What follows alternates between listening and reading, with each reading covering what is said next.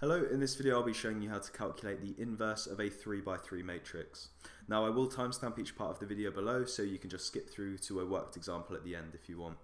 If this video is useful, then please do like and subscribe and go over to my channel for tons more maths tutorials. So let's first start off with a generic matrix M. So you can see here I have a matrix M which is 3 by 3, and the first thing we're going to want to do when finding its inverse is find its determinant. Okay, for two reasons. One, we're going to use the determinant in our formula for the inverse, but also it's going to let us know if our matrix M is even going to have an inverse to find. The second step is we need to find what we call the cofactor matrix, so I'll use the letter C to represent that, and this is going to be a 3 by 3 matrix. Now the top left element of this new matrix, so this one here, can be found by removing the rows and columns of the top left element, okay, of our matrix M. Now you can see we're left with these four elements here, and what we need to do is find the determinant of those four elements. Okay, so let me write that down here. So we're going to find the determinant of E, F, H, and I.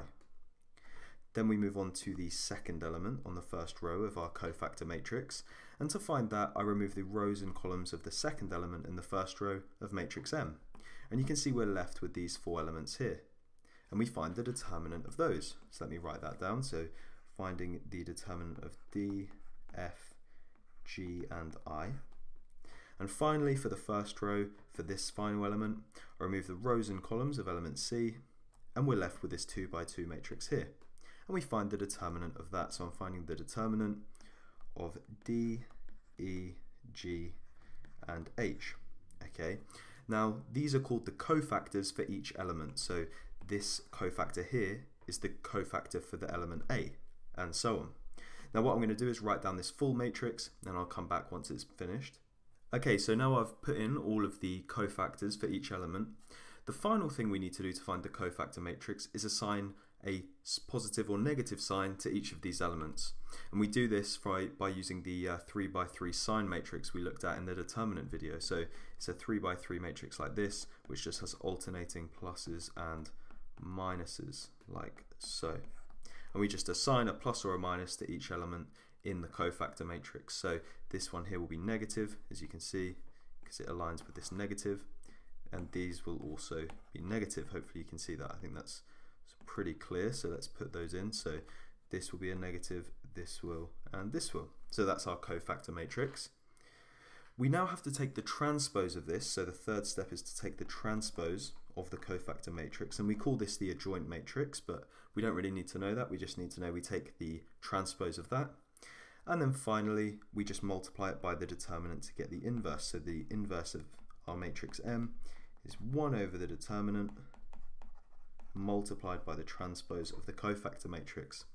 So let's now take a look at an example where we're actually using it, because I think hopefully that will make it a bit more clear what's going on. So you can see here we are given a matrix A, and we need to calculate its inverse.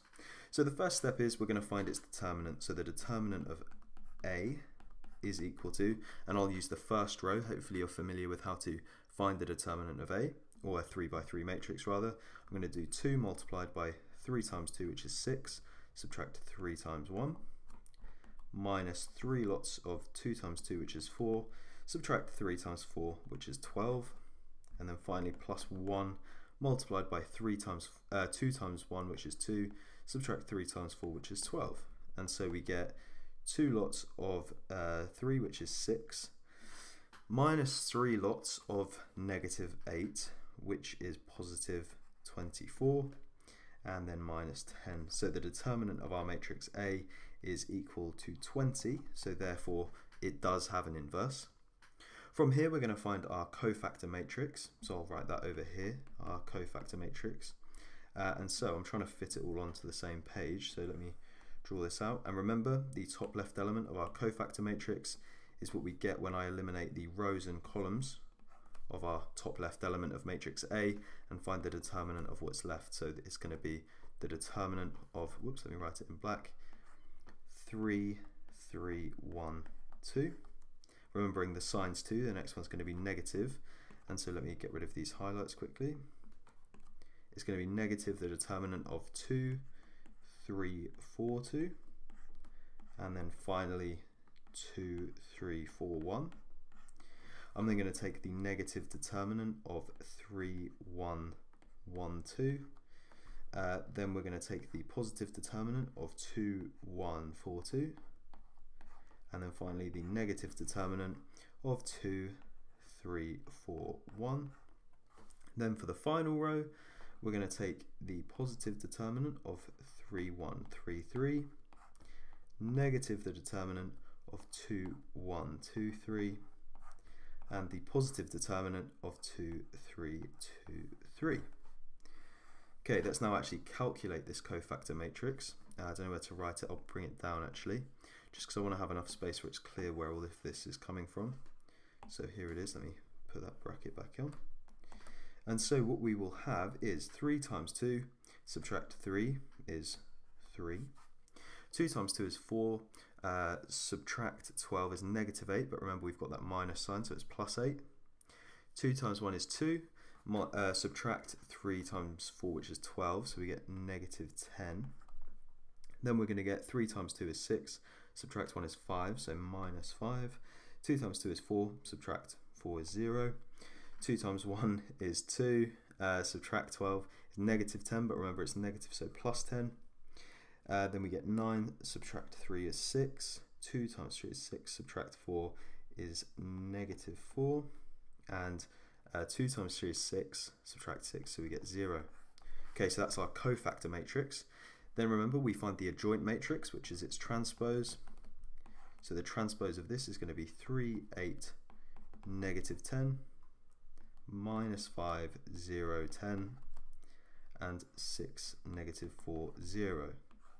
And remembering, if you can't remember, to find the transpose you just flip the rows and columns. So the first row of our matrix C becomes the first column of our C transpose.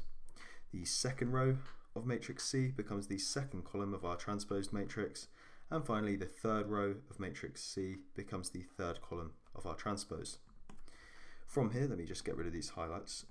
What we're going to do is take 1 over the determinant, so our inverse now, we're ready to find the inverse of A, is 1 over the determinant multiplied by our C transpose. So in fact, to save time, I'll copy and paste that over. And so there we go, that's how you find the inverse of a 3 by 3 matrix. It's quite a long process.